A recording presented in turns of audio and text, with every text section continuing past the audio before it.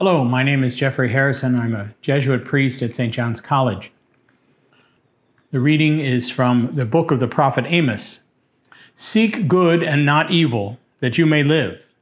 Then truly will the Lord, the God of hosts, be with you as you claim. Hate evil and love good, and let justice prevail at the gate. Then it may be that the Lord, the God of hosts, will have pity on the remnant of Joseph. I spurn your feasts, says the Lord. I take no pleasure in your solemnities. Your cereal offerings I will not accept, nor consider your stall-fed peace offerings. Away with your noisy songs. I will not listen to the melodies of your harp. But if you would offer me burnt offerings, then let justice surge like water, and goodness like an unfailing stream. Today is the feast of Father Junipero Serra. If you didn't hear of him before, maybe recently in the news you heard about him. He was an 18th century Franciscan priest from Spain. He came to what was then the Spanish colony of Mexico. And he was sent to what we now consider the state of California. And along the coast, he founded a number of missions. You may have heard of some of them. San Diego, Santa Barbara, Santa Clara, San Francisco, and a number of others. And yes, those names are familiar because cities have grown up where he founded those missions. And those cities, mostly in the 20th century, erected statues to him. These are statues on public property. They're not statues that were erected by the church, although they may have been blessed by priests, but they were erected by the cities to honor this man who more than 200 years ago came and began missions.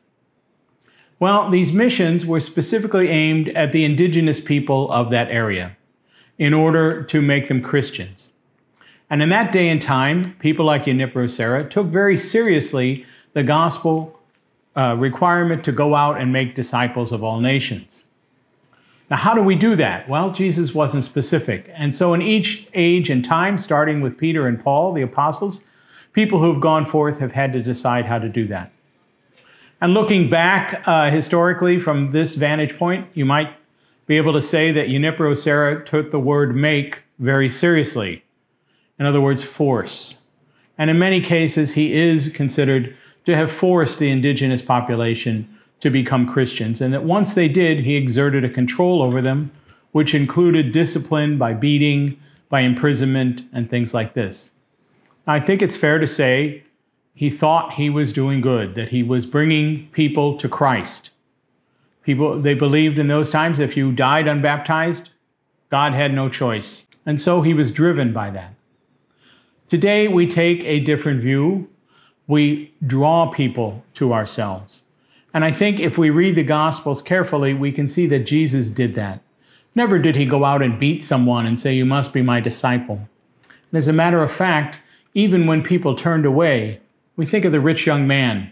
Jesus looks at him with love and says, "Come, follow me, sell all you possess." And the man couldn't do it. He walked away sadly. Jesus must have been very sad too, but he didn't follow him with a stick and say, "Oh, you must come," or keep bothering him. He had to let him go. And so today, as Christians, I think we understand that part of the gospel better. We call people to follow our way of life.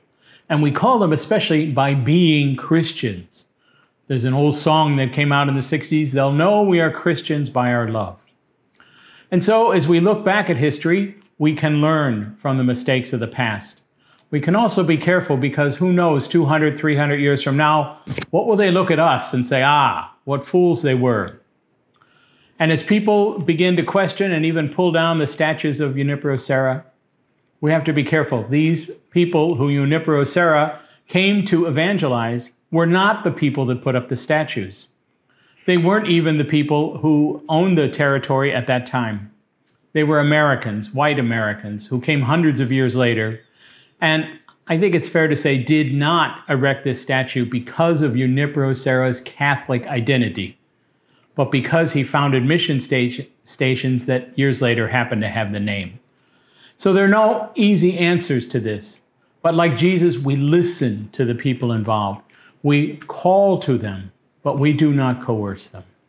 And we hear from the prophet Amos that if we can make justice flow like water and righteousness like a mighty stream, then yes, people will come and God will be pleased.